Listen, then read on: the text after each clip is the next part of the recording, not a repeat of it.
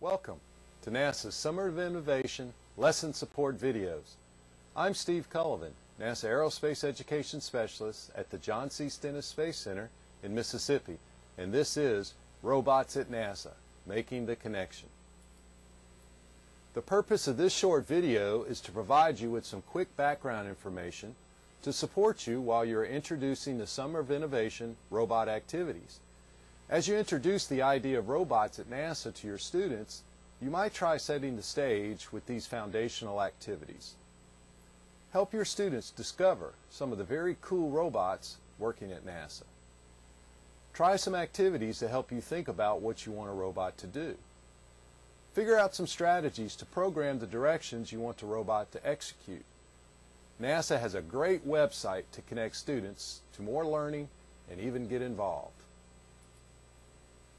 At NASA, robots help us do what humans cannot do safely, to go where we cannot yet go, and to carry some of the workload. This is Robonaut 2, and he lives on the International Space Station. R2 is a dexterous humanoid robot. R2 is still in the box here, but stay tuned and see what this new robot has been up to on Earth and on the International Space Station. Robots help us get to places or gather data in places that we cannot get to safely. A good example is Athlete. Athlete is an all-terrain, hex-limbed, extraterrestrial explorer, hence the name Athlete. The unique abilities of Athlete will be used in lunar exploration. Check out how these limbs move and work independently to get Athlete over the rough terrain. You can get more information on Athlete at its website. While it is not yet safe for humans to head to Mars, Spirit and Opportunity traveled to the Red Planet and gathered data over many years. This is an image from Spirit. All of their images have helped us learn more than we ever knew about the surface of Mars. And Opportunity is still going strong. You can learn more about Spirit and Opportunity at their website. This is an artist's depiction of Curiosity, which will be headed to Mars in 2011 and expected to land in 2012. You can learn more and follow the expedition at the Curiosity website. A little earlier we met R2. He is here now to give us a hand. Hands and our opposable thumbs mean we can do many things. Same goes for R2. With lists and ideas, you can explore what the hand does. But how does it do it? By examining how a hand works, a great activity is to have students make videos of their hand doing a task they are going to ask a robot to do. Through these activities, students can think about what a robot hand might look like.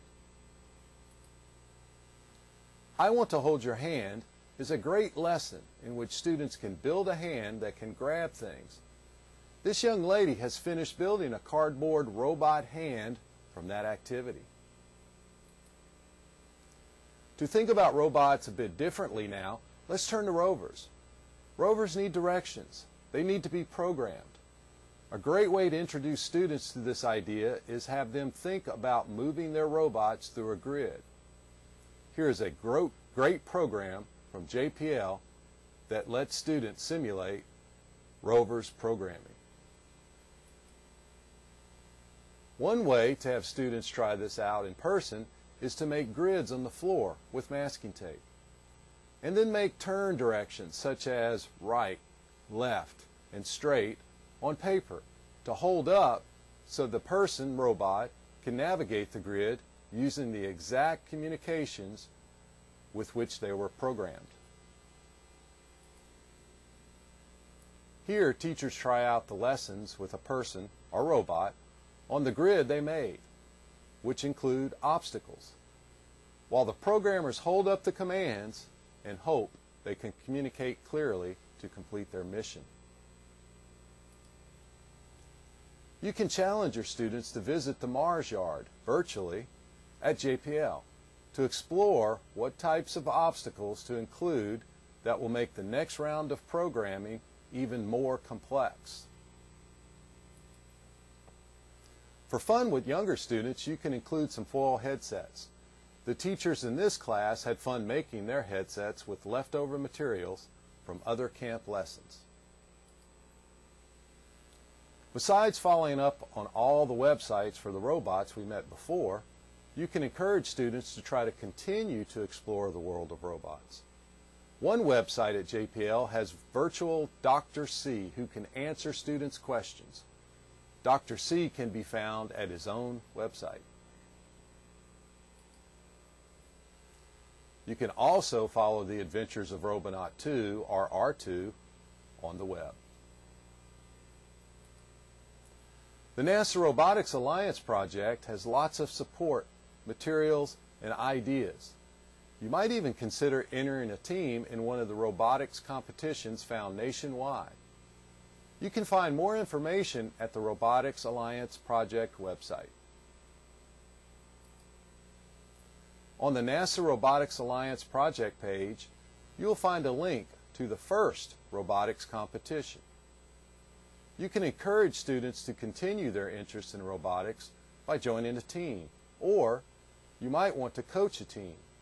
As part of the competition, students use robots, inquiry, and the engineering design process to find solutions to real-world issues. Thank you for joining us as we explore robotics together as part of NASA's Summer of Innovation. And special thanks to the many education specialists and the NASA Digital Learning Network who helped make this video lesson possible.